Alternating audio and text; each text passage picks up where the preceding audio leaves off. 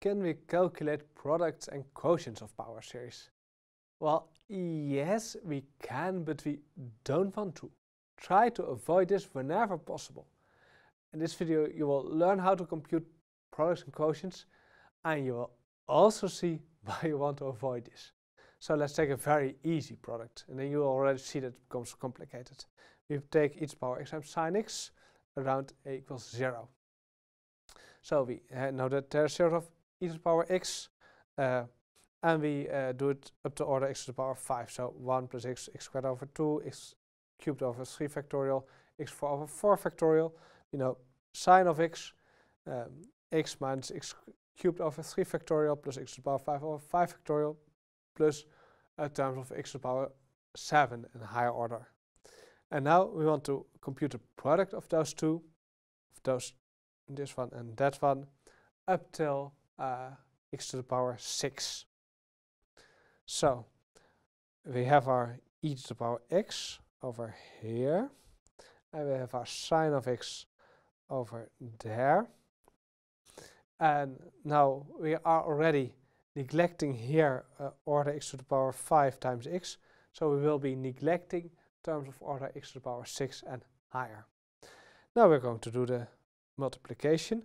We have 1 times x minus x cubed over 6 plus x to the power 5 over 120 plus 1 times order x to the power 7. Well, we already neglected x to the power 6, so this is even smaller. Then we have the x times x and x squared minus x to the power 4 over 6 plus x to the power 6 over 120, but that's order x to the power 6. So it's neglected into this over here. Then we have an x squared over 2 times x, so that use this term, x squared over 2 times minus x cubed over 6, so minus x to the power 5 over 12. And then if you multiply here, it becomes already order x to the power 6 absorbed over here. And then the other two other terms, x cubed over 6, multiply again by the x, so you get the x to the power 4 over 6. And the other one gives you an x to the power 6, already to high power, and x to the power 4 over 24, again times the x to the power 5 over 24. And if you would continue, you get terms order x to the power 6. Same with this one, order x to the power 5 times x also gives you terms of order x to the power 6. And now you also see the strength of those order symbols, because you are now really keeping track of what you're throwing away.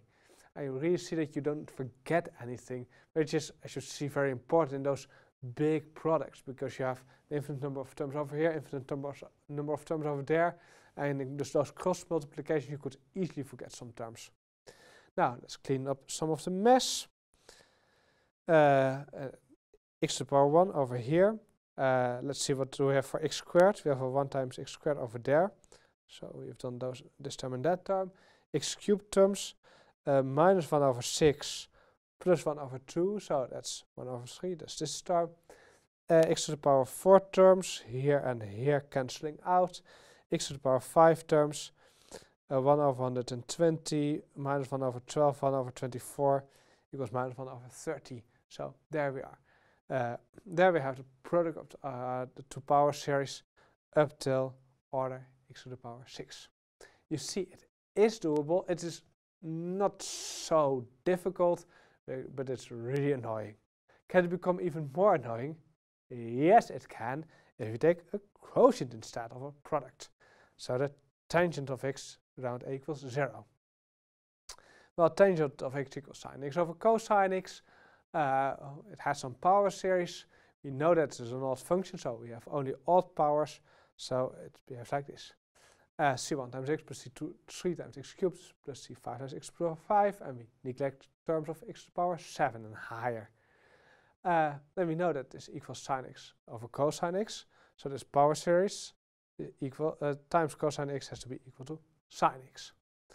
Now we know the power series of the sine, and we know the power series of the cosine, so we plug them in. Sine x over here and the cosine x over there, and the unknown over here. And what we are going to do now is to work out this product And then we compare this product to the left-hand side over here, term by term, in order to find C1, C3, and C5. So, there we go. We have a 1 times C1 times x over here, 1 times C3 times x cubed over here, 1 times C5 times x to the power 5 over here, 1 times order x to the power 7 over there. Okay, 1 is done. Then minus x squared over 2 times C1 times x, so that's this term over here, minus x squared over 2 times this term over here. And if you would continue, you get something of order x to the power 7, which can be absorbed over here. X squared is done. X to the power 4 over 24 times C1 times x yields this term over there. And if you would continue, you get power is x to the power 7, which are absorbed over here. And then if you continue, you get order x to the power 6 times C1 times x is also of order x to the power 7. So there we are, we haven't forgotten anything. And now we are going to compare. Here we have a C1 times x and here an x. So C1 has to be equal to 1. Comparing x cubed terms, we have a minus 1 over 6 here. And here a C3 and minus 1/2 C1 over here. So C3 minus 1/2 C1 equals minus 1 over 6. C1 equals 1, so C3 equals 1 over 3. Then we compare x to the power 5 terms, 1 over 120 here, C5 here, and here a minus C3 over 2, and a plus C1 over 24. We know C1, we know C3, so we can compute C5. C1 equals this 124 plus 1 over 8 equals 2 over 15. And there we are, the tangent of x equals C1 plus C3 times x cubed plus C5 times x to the power 5. We know C1, C3, and C5. So we know the first few terms of the tangent of x up till order x to the power 7. And you see if you would continue like this, it becomes messier and messier and messier.